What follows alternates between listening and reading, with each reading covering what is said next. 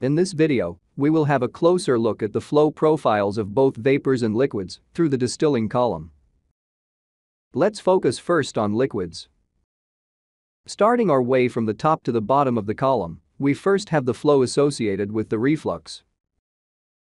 Recall, this represents the liquids recovered from the condenser and reintroduced back to the column for another pass at distillation. We'll call this flow rate L0 and represent it on the graph as follows. The overhead liquids flow from top to bottom until they reach the feed stage at almost a constant rate equal to L0, as depicted here. Notice that I said, almost a constant flow rate. Why is that?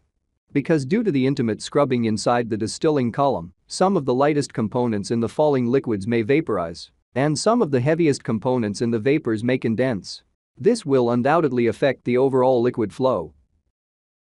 In this video, and for the sake of demonstration, we will assume that these changes are negligible. Now, once the falling liquid reaches the feed stage, the liquid flow rate will increase by an amount equal to the liquid flow rate introduced to the column. We'll call this amount L feed. Basically here, at the feed stage level, the liquid flow inside the distilling column increases from L0 to L0 plus L feed. From the feed stage, the liquids continue to flow downward at almost a constant flow rate to the bottom of the column.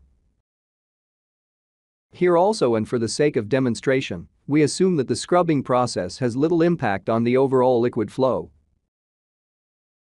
Now, let's shift our attention to the vapors rising up through the column. Starting our way from the bottom to the top of the distilling column, the vapor flow is initiated by the reboiler. The bottom liquid is circulated through the reboiler, vaporizes, and then is reintroduced further up the column for another pass at distillation. We'll call this upward vapor flow V0 and represent it on the graph as follows. The vapors flow from bottom to top until they reach the feed stage at almost a constant flow rate equal to V0, as depicted here. Here also, and for the sake of demonstration, we assume that the scrubbing process has little impact on the vapor flow. Once the rising vapor reaches the feed stage, the vapor flow rate will increase by an amount equal to the vapor flow rate introduced to the column. We'll call this amount V feed. Basically here, at the feed stage level, the vapor flow inside the distilling column increases from V0 to V0 plus V feed.